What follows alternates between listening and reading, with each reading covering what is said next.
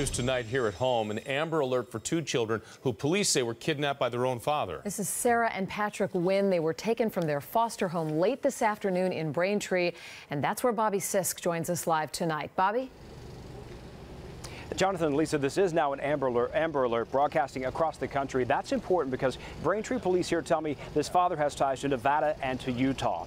They're not sure where he's going, but it's how he took off that has them worried.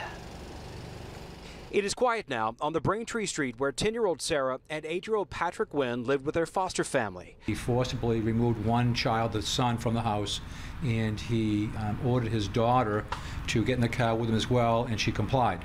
Around 4:30 Monday afternoon, Police Chief Russell Jenkins says 54-year-old John Lockwood barged into the home.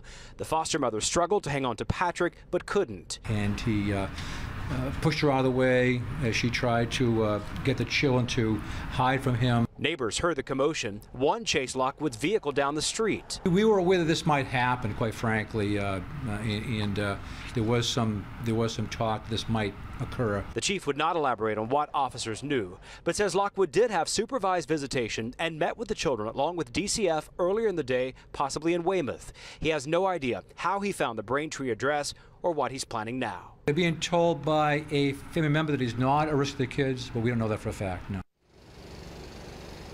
Okay, take a look at your screen right now. Lockwood's driving a 1995 brown BMW 525i with this plate, 478RF8. We did find out tonight he'd been staying at the America's Best Value Inn in Foxborough. A clerk there told us, though, he checked out earlier today. If you see him or those children or that car, you're asked to call Braintree Police.